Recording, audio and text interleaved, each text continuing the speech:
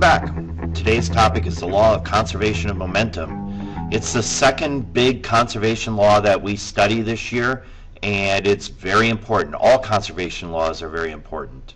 In fact, when Einstein was doing his work on the theory of relativity, of general relativity, the one law that he would not abandon in his work was the law of conservation of momentum.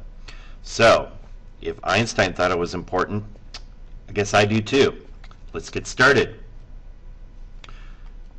So, just like with conservation of energy, conservation of momentum essentially means the momentum you have in the beginning is equal to the momentum you have at the end, unless there is something from outside your system that is exerting an external force. So if that external force is zero, then the vector sum, yes, momentum is a vector, the vector sum of the momentums of the objects in the system will remain constant. Or in mathy look, the sum of the momentum before equals the sum of the momentum after. Okay, so here's a quick sample problem to get us into this mindset of what momentum before and momentum after is all about. So I'm going to start out by writing the equation. Okay, so momentum before is equal to momentum after. This little prime symbol means after. Okay, so that would mean that momentum before, which is m1 v1 plus m2 v2, is equal to m1 v1 prime, velocity after, plus m2 v2 prime. Long equation. I'm going to say it many times and it'll be very long every time I say it. I'm sorry. Okay, one of the things that we're going to assume is that the mass of our objects doesn't change. It doesn't have to be that way. Mass of the objects can change, but in this case, pretty safe to say that the man isn't going to change his mass a whole lot as he's walking through the canoe. Okay? So, momentum before. Let's say the man is mass 1 and the canoe is mass 2. Okay, so we have 75 times v1. Well, if he's sitting in the back and the canoe is at rest, each of their velocities is going to be 0 at the beginning. Okay, at the end, mass 1, the man still has a mass of 75, and he's moving forward. And I'm going to say forward is a positive value. He's moving forward at 0.5 meters per second. And the canoe still has a mass of 120 kilograms. And we want to find out what the canoe is doing relative to the shore. Okay, so that's v2 prime. Well, over on the left-hand side, we have the initial momentum is 0. Well, that means that the initial momentum, or the final momentum, also has to be 0. Whoa, I have numbers here. How can it possibly be 0? Well, let's see. So 0.5 times 75 is 37.5 plus 120 v2 prime. Okay, I need to solve for v2, so that means I need to get v2 on one side and everything else on the other. So I have a negative 37.5 is equal to 120 v2 prime, which means that v2 prime is equal to negative 37.5, okay, 5, not 7, over 120. Now let's pull up the handy dandy calculator.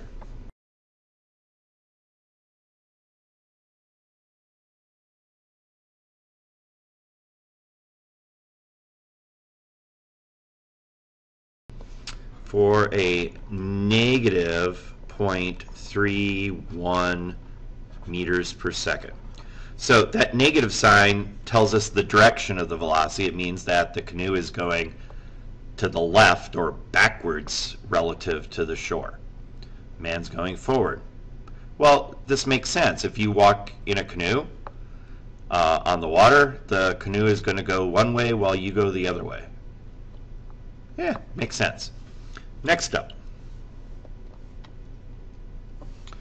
Okay, so this momentum stuff, it's conserved unless there are external forces. Okay, so a quick review. External forces are forces that come from outside of the system. Okay, and those external forces are exerting a impulse or an impulse, and that changes the momentum of the system. Internal forces are those forces arising from the interaction of the particles within the system. Okay, so when the man was walking on the canoe, yes, the man is exerting a force on the canoe is exerting a force on the man. Both of those objects are inside the system, the canoe and the man. So those are internal forces. If we were really being picky, we could say that the water is exerting an external force, but it's so small, it's negligible. It's not worth considering. Okay, so in golf, if you're hitting a golf ball and the golf ball is the system, when the club head hits the golf ball, the club head is outside of the system of the golf ball, and the club head is exerting an impulse which is going to change the golf ball's momentum. That makes sense. The golf ball goes from a velocity of 0 to a velocity of a lot. Now in pool, the system is the 2 balls, the 7 ball and the 8 ball, and the 7 ball smacks into the 8 ball and the 8 ball takes off. Okay? The force between the 7 and the 8 and the 8 and the 7 are internal to the system of the 7 and 8 ball.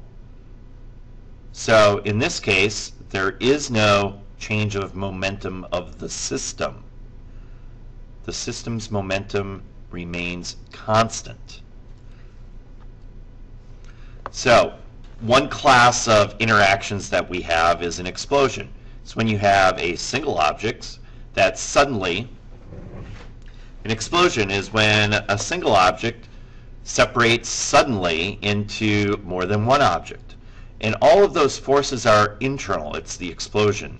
The force is inside the original object, and it makes all the other parts, all the parts move away from the center. Momentum is conserved. There's an increase in kinetic energy. We go from 0 speed to a lot of speed.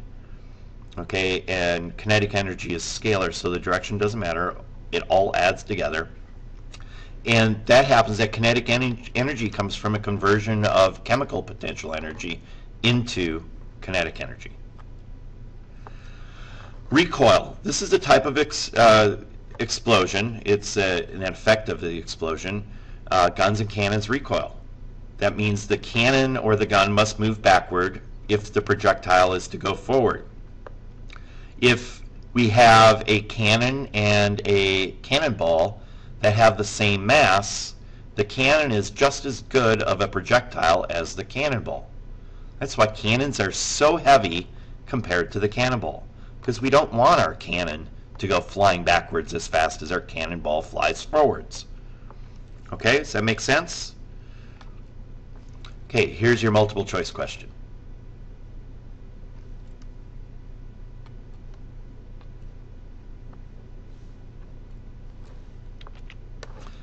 Okay, now here's a sample problem. This is an explosion. We have an exploding object breaking into 3 fragments. We have a 2 kilogram fragment that travels north at 200 meters per second. We have a 4 kilogram fragment that travels east at 100 meters per second. And then we have this 3rd fragment that has a mass of 3 kilograms. What is the magnitude and direction of its velocity? So let's draw a picture. This is a vector problem. No lying there. It's a vector problem. Okay, so we have our first object is 2 kilograms and it travels north at 200. Okay, so that's our first object. Our second object is 4 kilograms and travels east at 100. These 2 vectors have to add up to 0. When we're doing forces, we call that vector the equilibrant, the vector that brings it back into equilibrium. We're not really talking about equilibrium at this point, so we won't call it an equilibrant, but it's going to be something like that. Okay, so this is what we're trying to find. We're trying to find the pink vector. Okay, so the momentum of the northbound one is equal to mass times velocity, which is 2 times 200, or 400 kilograms meters per second, and that's in the north direction. Okay, the one going east, P2, is equal to 4 kilograms at 400. I'm sorry, 4 kilograms at 100. Have to learn how to talk. Equals 400 kilograms meters per second. Well, what is this one? Okay, well, if we do this the way that we, using conservation of momentum, the momentum before is 0. The momentum after also has to be 0, but that's going to be P1 plus P2 plus P3. We know that P1 is 400, and it's in the positive x direction. Okay, and I'm going to denote that with this little symbol here, I hat. It means it's 400. Well, let's try that again. It's 400 in the north direction. North direction is J. Okay, plus P2, which is 400 in the x direction, plus P3 has to equal 0. Well, how can P3 equal 0? Well, we're just going to do this addition. P3 must equal to negative 400I plus, or minus, they're both going to be minus 400. If you haven't seen this notation before, it's a fancy way of saying the x direction and the y direction. It's a symbol. It's like multiplying two numbers together, except this one has a value of 1. So that everything that's left over is direction. Well, the magnitude of P3, these are x and y components, is 400 squared plus 400 squared. Pull the calculator up real quick.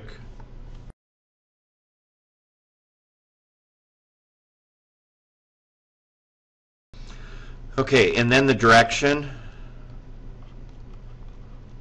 We know it's in the third quadrant, so it's going to be 180 plus the inverse tan of 400, the y component, it's minus, over the x component, which is negative 400, and that's equal to 225 degrees. Well, I have the momentum here.